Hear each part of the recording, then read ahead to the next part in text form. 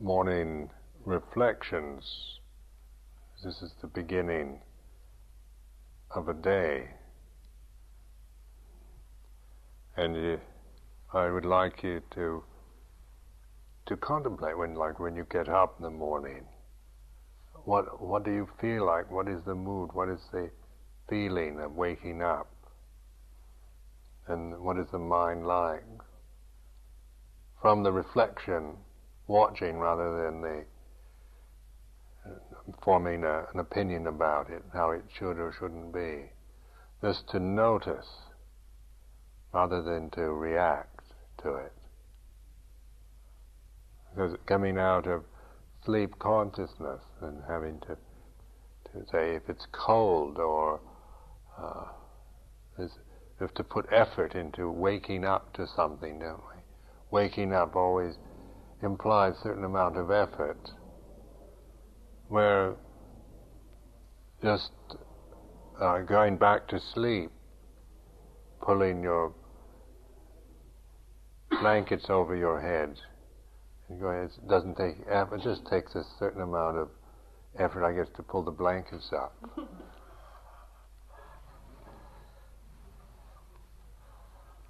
But that's not the effort I'm talking about. Because to get up, especially if from a passive state of sleep consciousness, where you don't feel fully awake or alive yet, just notice what it's like. What does your mind tend to do in that state? I find that because one tends to be in a passive state, one goes toward negativity, kind of depressing thoughts or negativity.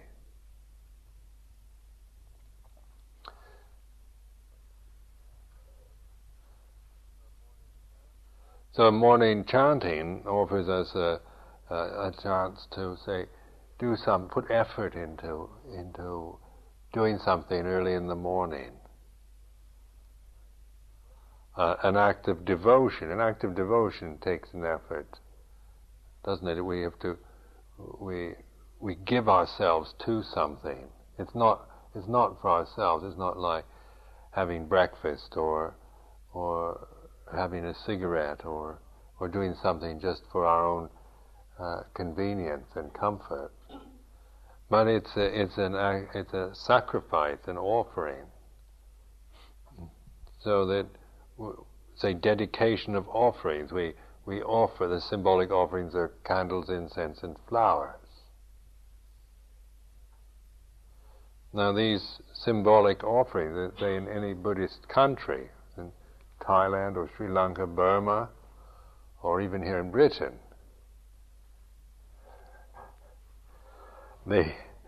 these are offerings that are easily obtainable, aren't they? Poor people, wealthy people, whatever, in the poorest parts of Thailand, they manage to find flowers, candles, and incense to offer at a shrine. And these are symbolic, but also physically very beautiful offerings, aren't they? What is more beautiful to offer than flowers? It's a kind of perfect in color and form and fragrance. So flowers are the most perfect, most truly beautiful forms and creations on the planet. Incense is something that humans make, but it's out of natural substances. It's offering something that is fragrant. And then candles themselves are for light, aren't we? We use candles, say, before electricity, and candlelight gives off a beautiful light. So that these offerings are for sight and for light and color and form and fragrance. Sensual, for that which is truly pleasant, beautiful in the sensory realm. They're also symbolic of the flower being the lotus, if you notice on this Buddha Rupa. These are lotus petals. These are supposed to look like lotus petals. So that the Buddha is generally portrayed as sitting on a lotus throne, or lotuses. Now the lotus in Buddhism is significant of moral purity, because if you've ever lived in Southeast Asia, everywhere there are lotus ponds, and these lotus ponds can be in the grottiest slums of Bangkok, and still a lotus blooming in a bog or a pond or a dump is always a pleasant sight, isn't it?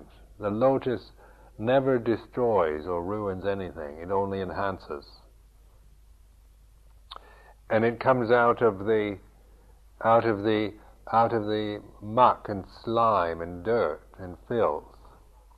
Its roots are in that, but it rises above all that to produce this beautiful flower and fragrance. So wherever it is, if it's in a lovely garden or in a horrid slum, the lotus never destroys or harms, corrupts. It only enhances.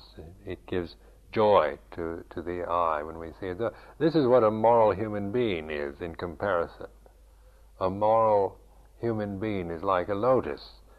They never harm, they never corrupt or destroy anything. They only enhance wherever they are.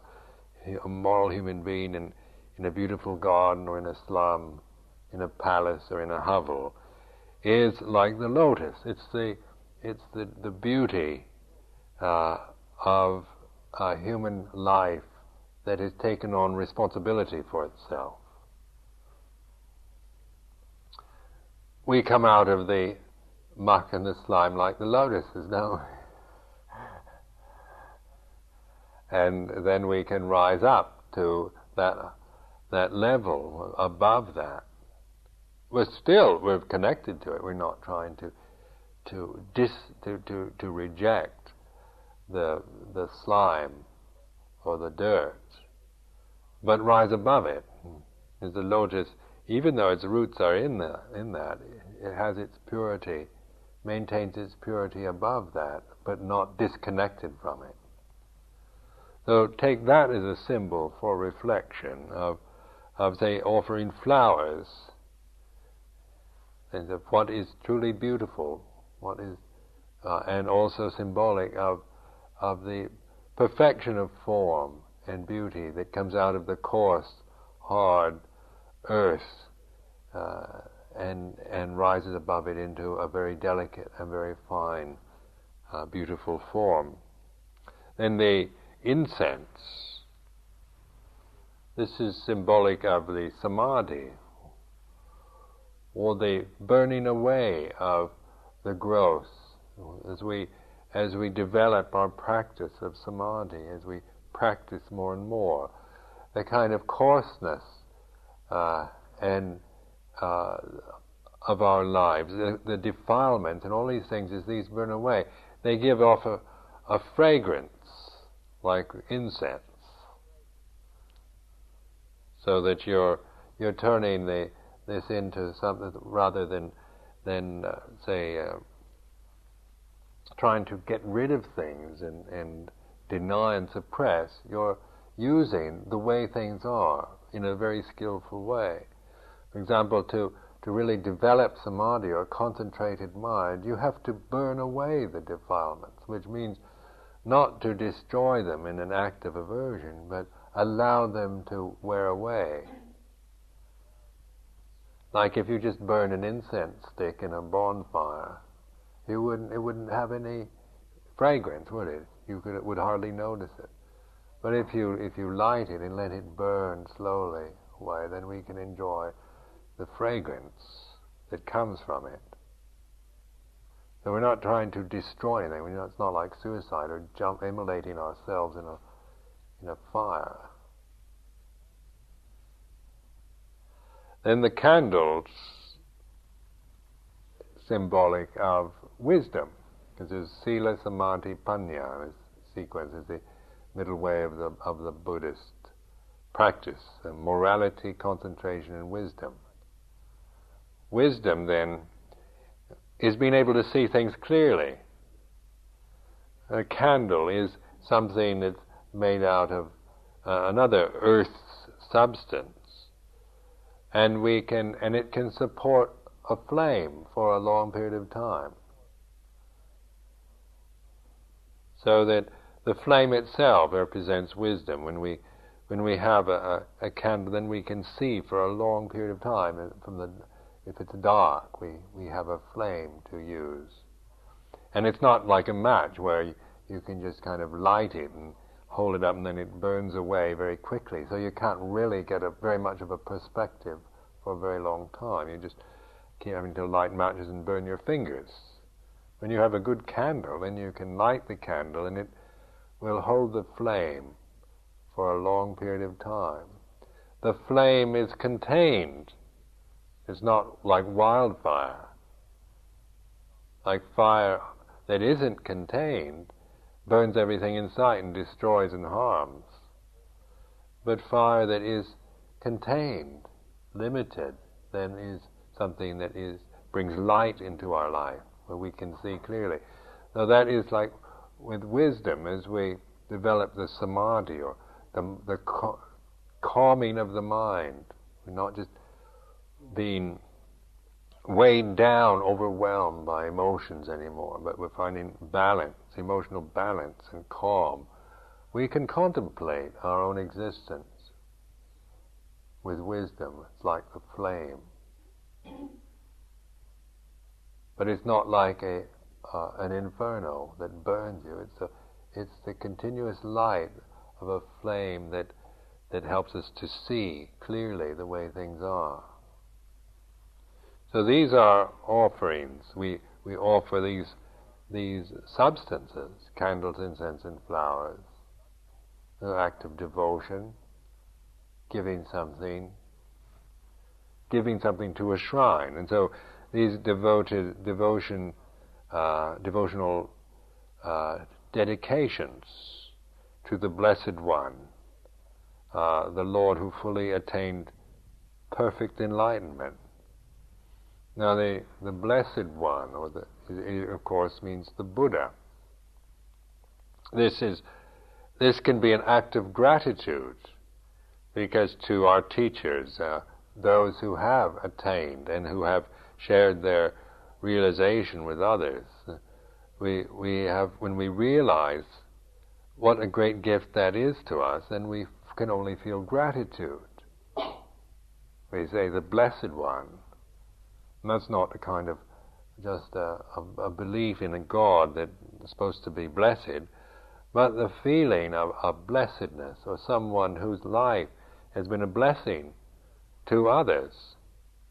Then when we contemplate the story of Gautama the Buddha, we realize that there is one human being who lived long time ago, in our terms of time, 2,530 years ago, in faraway India, who was enlightened and was able to establish a teaching and a way that teaching couldn't be given from one generation to another. Now that's a very kind thing to do. A wonderful thing to do, because we now are still benefiting from one man's enlightenment. It's not like it was. I mean, there probably have been many enlightened beings since, but very few can ever establish anything. Maybe they don't, like the Buddha was brilliant in establishing a teaching, and the conventions that would carry on a teaching over a long period of time. And so 2,530 years, in our terms of time, in human values, it's a long time, isn't it? There are not many institutions, conventions that we have at this time that date back, that we can trace back to somebody, a human being who lived 2,530 years ago. And here, and in India, to us, a country on the other side of the planet, who attained perfect enlightenment, seeing perfectly, in other words, seeing things clearly, perfect enlightenment. Sometimes we can think of enlightenment as being kind of a blazing light that blinds us. You sit here hoping that suddenly this light will just kind of come to us and we'll be enlightened. It will be a blinding light, totally kind of overwhelmed with light, rather than perfect enlightenment, which is the light where we can see perfectly. If a light is too strong, we can't see anymore, can we? It blinds us. It's too much light. So we just squint our eyes and we can't see what's in the room, even though it's blazing light. But if it's perfect light, that means we can see without hurting our eyes, or squinting, or being deluded by it, or being frightened by it. So don't see perfect enlightenment as like an atomic explosion. It's something much more gentle and practical than that. That would just destroy us. But enlightenment allows us to be liberated rather than destroyed. To the teaching which he expounded so well. Now the Buddha expounded a teaching. A teaching is not a doctrine of belief, but a teaching in which this teaching is for contemplation.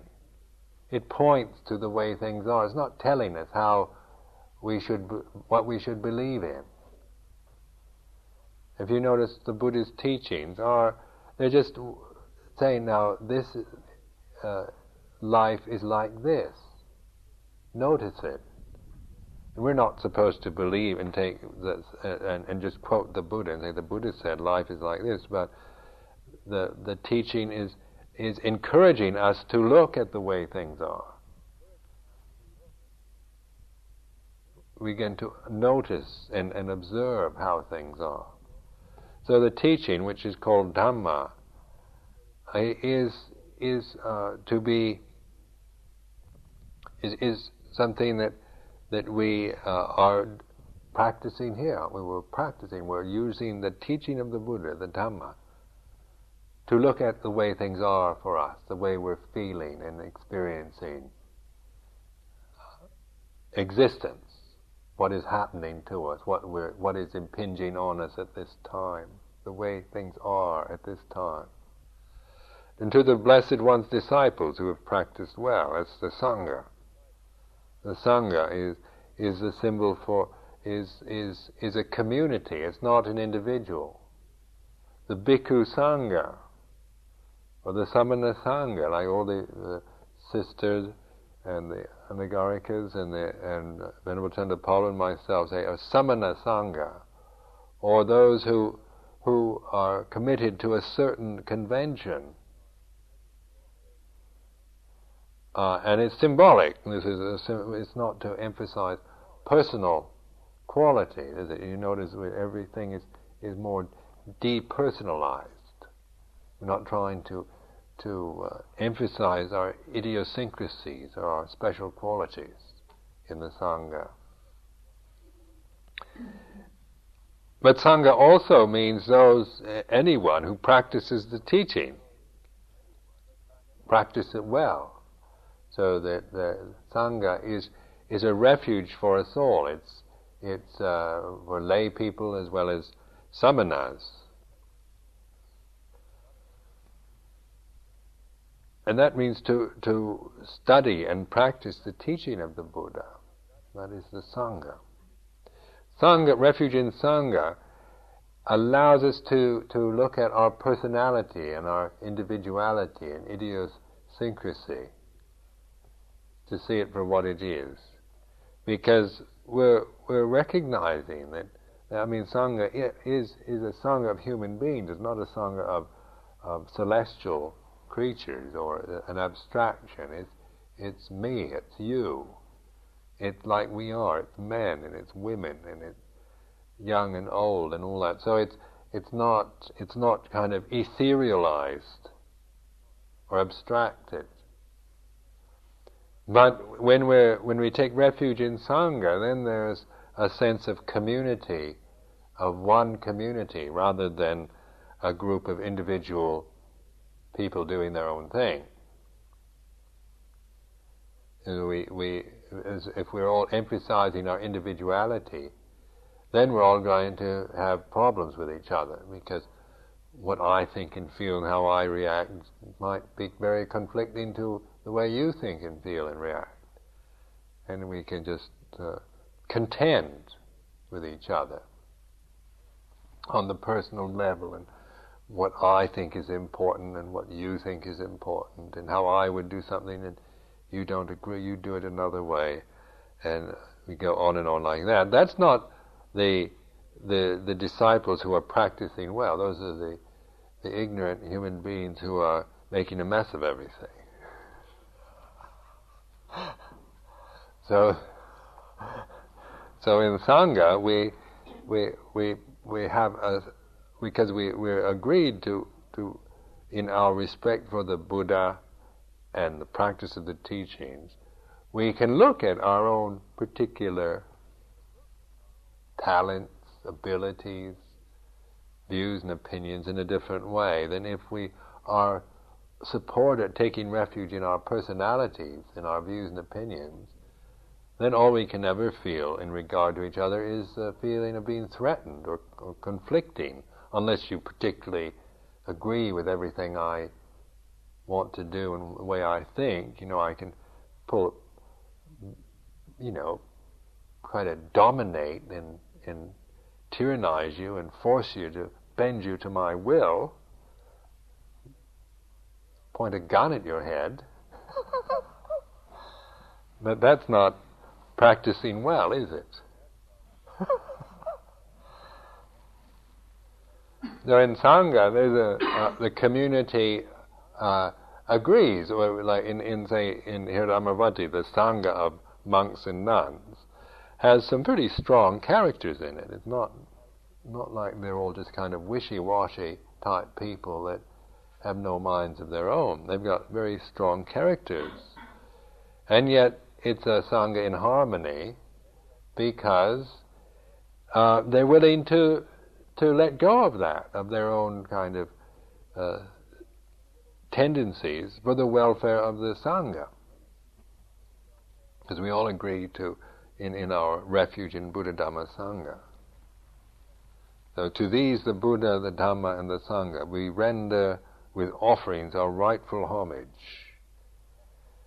It is well for us, Blessed One, that having attained liberation, you still had compassion for later generations.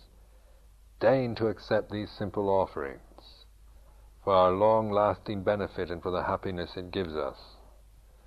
And so this is the language of devotion. If you wonder, say last night talking about language of rational thought and all that. This is the language of devotion. It's not like the sense of that we believe in some kind of Buddha in outer space. But this is an offering from the heart. So we're speaking from the heart rather than from a statistical, factual position. When the heart has this of wanting to offer and to talk and to talk to some in this way. The whole language of devotion and religious devotion is a different way of thinking than does God really exist? What did the Buddha say? It is well for us, blessed one. You still have compassion for you. You still had compassion. Deign to accept these simple offerings. Who are we talking to? Do we believe in the Buddha as some kind of celestial being or deity in outer space, or what? Or is this just the way the heart talks in the devotional state? This is for your contemplation. On the rational level, I thought Buddhists didn't believe in those silly things. All you have to do is just see everything is impermanent, and you don't have to do all that. But on the level of feeling and myth and legend and love and compassion, this is how the heart relates to life, isn't it? You say, I love you, and I want to sacrifice myself to you. I want to give myself to you. Doesn't make sense on the factual, statistical level, doesn't it? It's not. But on the emotional plane, it's what we all want to do. Really, is sacrifice ourselves, give ourselves to that which is truly worthy of giving to. I mean, who wants to spend their life? I don't think of anything more miserable than just living only for myself as a person. I think that is a hell realm. To me, that's a hell realm. To just see what I can get for myself out of this life, and live only for my own comfort, convenience, and pleasure. I've done it, and it's awful, terrible, miserable way to have to be, because I can't see anything in myself as a personality that I would want to, that I would find that interesting or wonderful to be with. And lock myself with my personality in a room, and without any way of contemplating it or getting beyond it, would be a hell realm.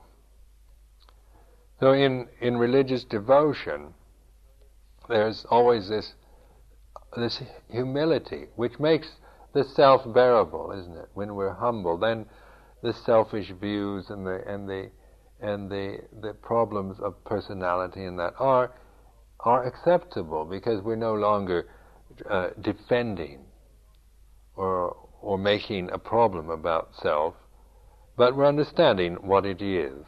And so religious devotion is always an act of humility, of sacrifice, of offering, of giving. And in this appearance of subject and object, isn't it, the way things appear on the sensory plane, as I was describing, as I was contemplating last night, that the sensory plane has this appearance of subject and object, and we're always going to be the subject for this lifetime. Each one of us is the subject of our lifetime.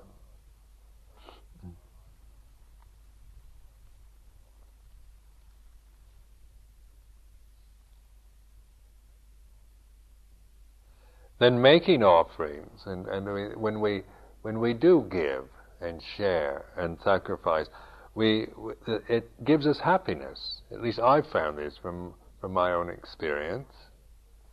That life is, when one is generous and gives to it, one feels happy about it, joyful. Where when one doesn't, when one is being stingy and mean and doesn't want to give anything, try to get everything, there's no joy in life. Now this is what I've seen from my experiences of living. That just trying to get things for yourself, to me, is another kind of misery. Because it's not possible to feel any joy then in life. And life without joy is depressing. And joy is the feeling that we have of giving. There are different kinds of happinesses.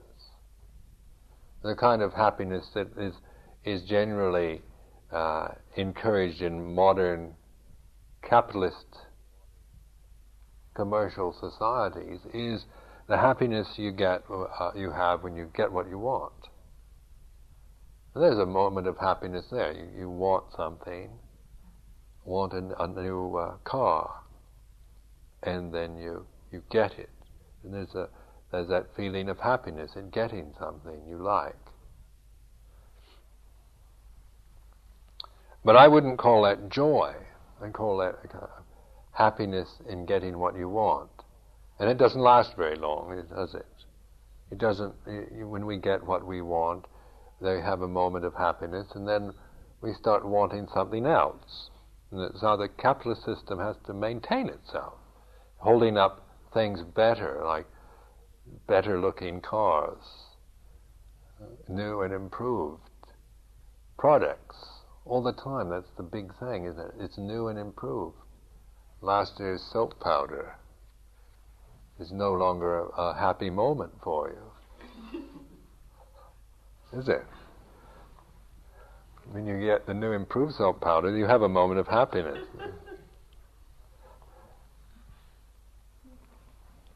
When you wash your husband's shirt in this new, and it becomes sparkling white, and you can jump for joy like they do in the television commercial.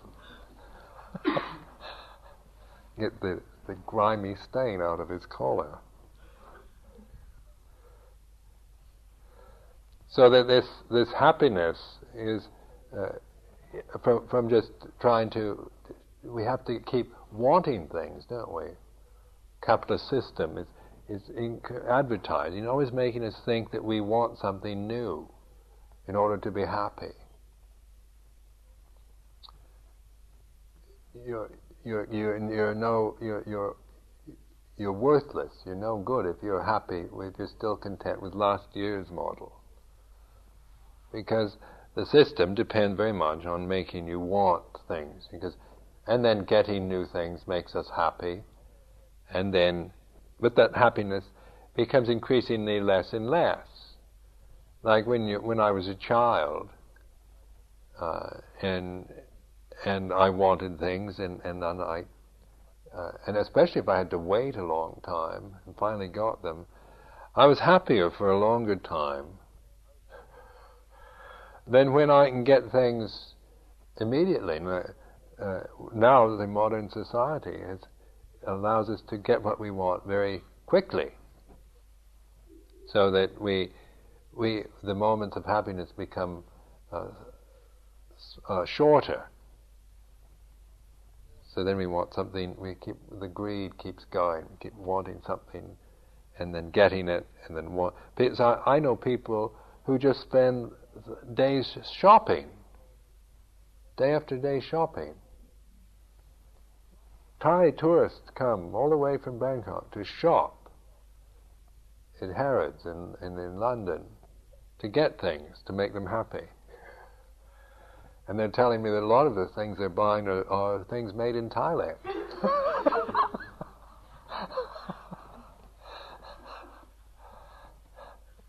But it's the idea of going to, it's status also to go off and buy something in a foreign country.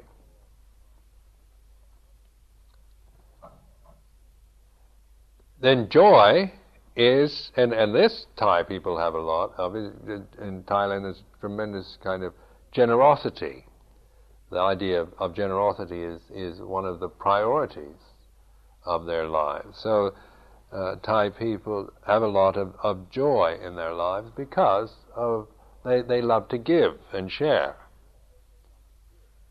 Now that's the feeling you get when you give something selflessly. You're not asking for anything in return. If you ask for something in return, you won't have any joy in it. You just you kind of stifled it, because you think, well, I'm going to give you this, but what I want back is for you to say thank you, and later on when I need something, I expect you to come and help me. And that, of course, joy cannot come from that state of mind, because this kind of joy is from giving, because giving itself is that way. And any attempt to get anything back from it, even a thank you, is going to destroy, going to corrupt the joy. So that the idea is to give without demand, without strings attached, without asking for anything in return. And this is also a religious symbol, isn't it? Because in the holy life, eventually you find you're just giving without asking even for, you're not expecting any reward for it. You're not expecting to be saved or liberated or anything else. It's just worth. It's something joyful in itself. It's its own reward. The sacrifice of oneself is a joyful thing. It's a joyful experience. It's its own reward. It's not because self-sacrifice is something one does in order to get something back. It in itself is its own reward.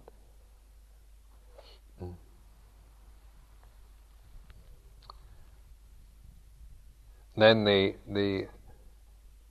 Lord, the perfectly enlightened and blessed one, I render homage to the Buddha, the blessed one. The teaching so completely explained by him, I bow to the Dhamma. The blessed one's disciples who have practiced well, I bow to the Sangha. The bowing is also an act of devotion. It's putting yourself in a completely vulnerable position. When you're bowing, you're trusting completely in the moment, because you're totally unprotected at that time. Right?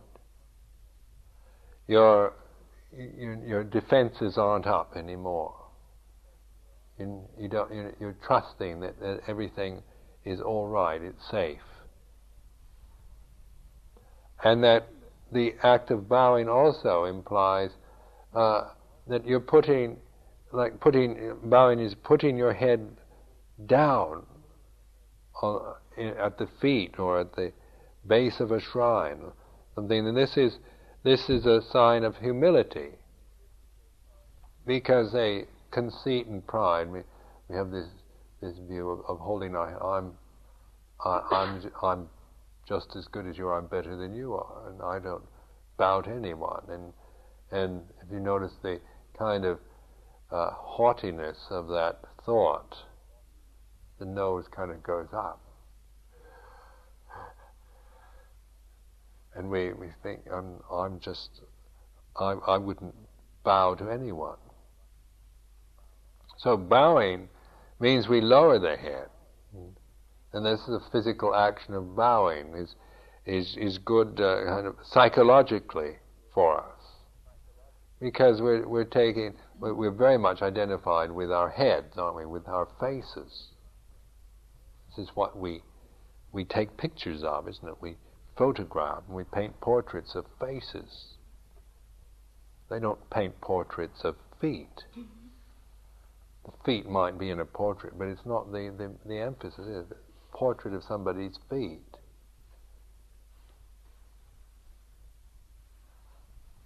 I've never seen it.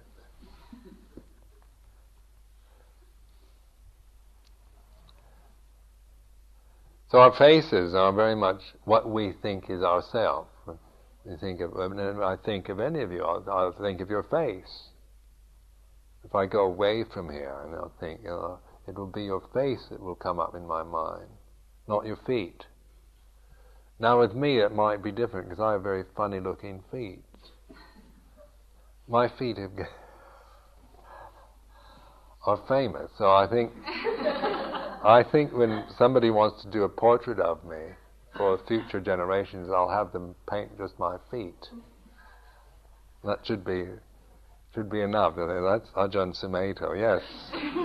Definitely.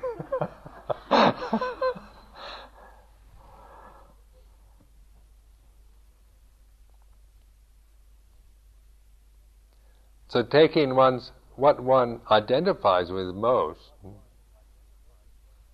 is one's face, and putting it at the feet, putting it low, and making oneself vulnerable. This is an act of devotion. Of course, one can be conceited bower. I think I bow better than you do, or I bow and you don't.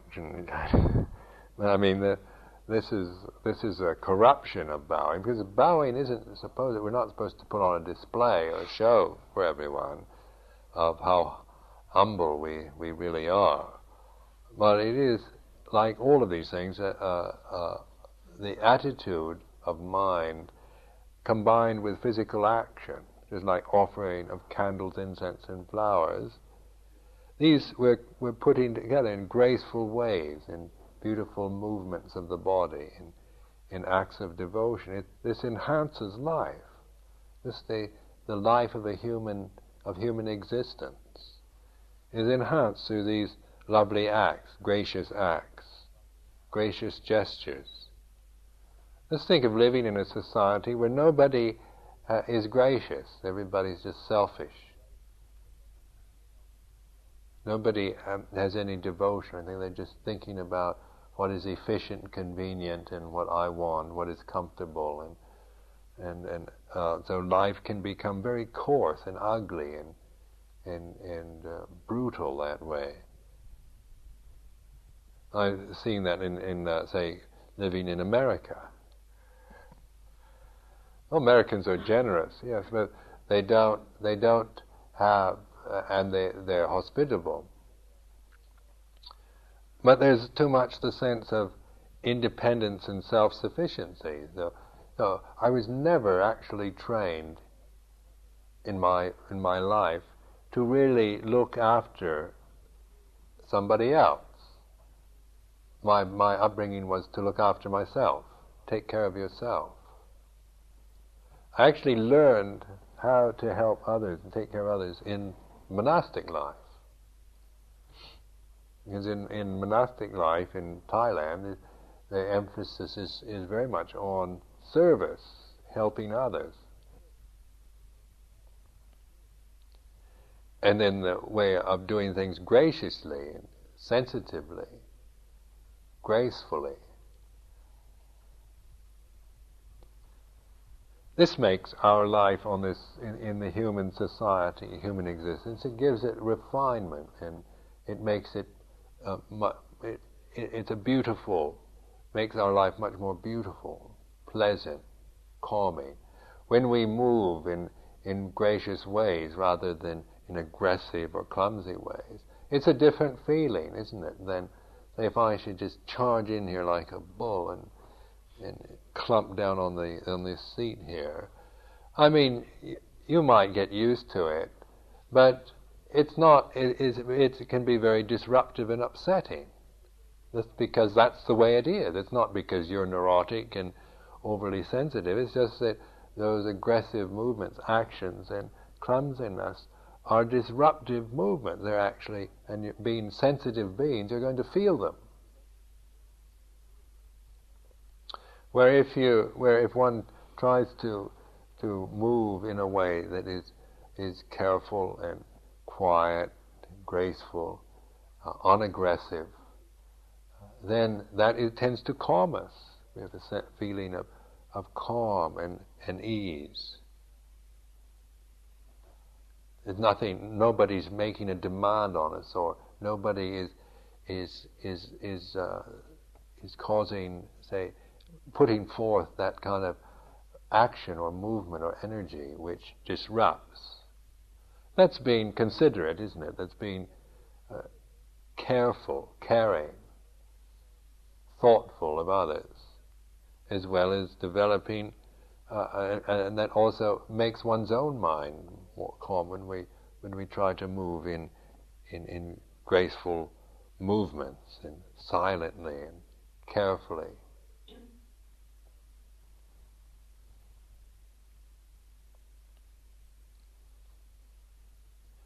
A society where people help each other, respect each other, makes our human existence is always going to be. There's always going to be a certain amount of irritation and frustration in the human realm. But we can make our lives more peaceful and calm and pleasing. I mean, living with human beings can be, a real difficult endurance contest, or it can be a joy. But it's not up to, I can't just do it all myself. We all, say, help each other. As we all begin to try to be sensitive and care about each other, then that makes the society we're living in much more peaceful, calming, pleasing to us.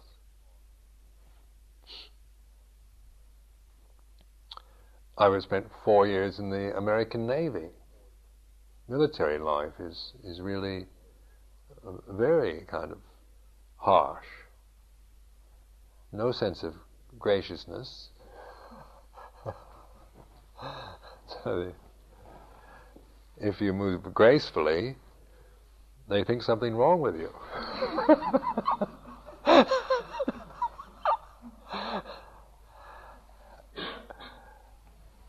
If you speak politely, they think something you're really, you can't, you're just totally unacceptable in that society. You have to speak mainly. You don't have to have much of a vocabulary, but the emphasis and the harshness and the life tends to be one that isn't, that it has there's a certain goodness sometimes in military life that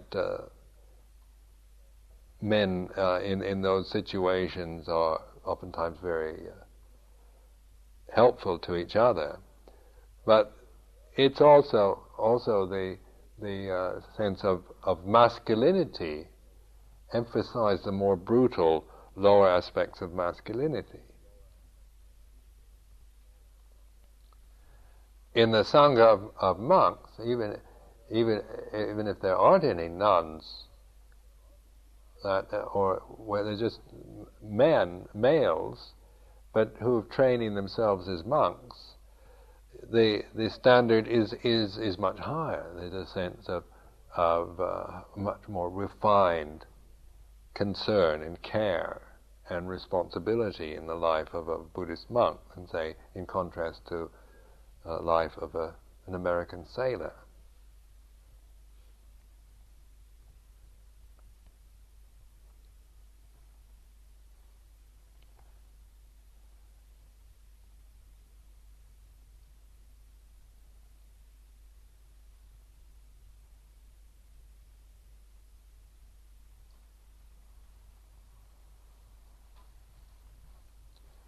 Now, with Pali chanting,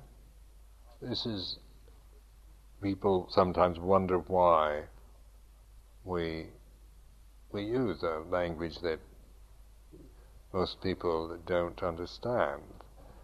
But the chanting itself has its own effect. It's a beautiful language, Pali, and when chanted, it tends to calm. It's monotoned and rhythmic, and if just listened to as a sound in itself, most people find it calming to the mind, tranquilizing. Also, these Buddhist teachings have been kept within this Pali language, which is no longer a living language. So it's like Latin or Greek, Sanskrit. But because of that, its meanings are quite, they don't change. They don't, like so many English words now, mean very much, have very different meanings than their original word. Because English is a living language, it changes very quickly, grows and accumulates and takes in all other languages. But Pali hasn't done that, so it is a kind of pure language in itself. It's also a language about the mind. So Pali has has very clear descriptions of mental states that oftentimes we wouldn't differentiate, and we wouldn't have separate terms for in English, which English tends to be a language that developed about looking outside at the way the world is, at science, at technology. So I found the Pali language very helpful in reflecting and contemplating, because it gives to have another language to use helps us sometimes to look at our own English language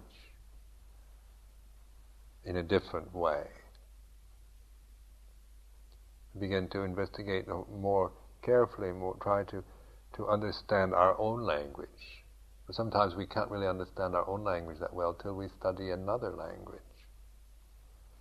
So there are many reasons for maintaining and using the Pali, for its rhythm, its beauty, its chanting ability, and its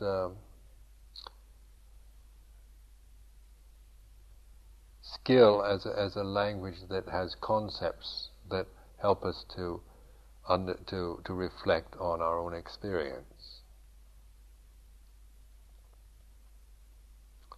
However, sometimes some Pali scholars endlessly trying to get the perfect definitions for words, and they never actually look at their own mind. So they say, just like the word dukkha, suffering.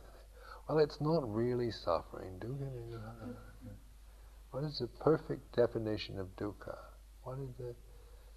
Well, I heard that in Sri Lanka, according to the Visuddhimagga, but then in the Mahayana, Vajrayana, and so forth, and trying to get perfect equivalents for words rather than using words as that help you to look at the actual thing. I mean, what is dukkha? No, don't look for it in the dictionary, in the Pali dictionary. Observe it.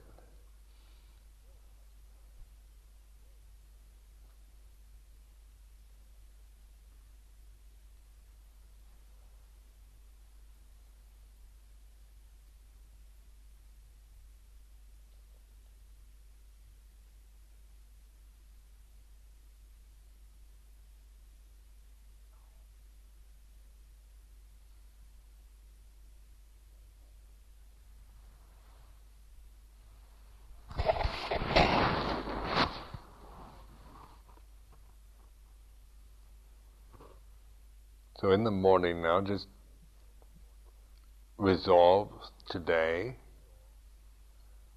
make the resolution, make a conscious determination, in other words, that today is a day for being awake, alert, watching. If you're anticipating, worrying about anything, just begin to notice that rather than to suppress it or follow it.